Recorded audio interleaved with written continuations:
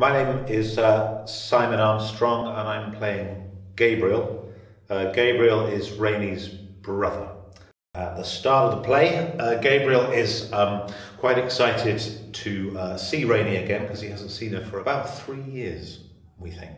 He's a little bit on edge. He knows that the estate's in trouble. There's a lot of nerves in the air about how Rainie's going to cope with this and how they're going to get out of the problem that they're in. Gabriel is posh, I think is a good word for him. He's kind of old school posh. He finds the adult world rather hard to cope with. He's never worked in his life. What do I tell you about my new job?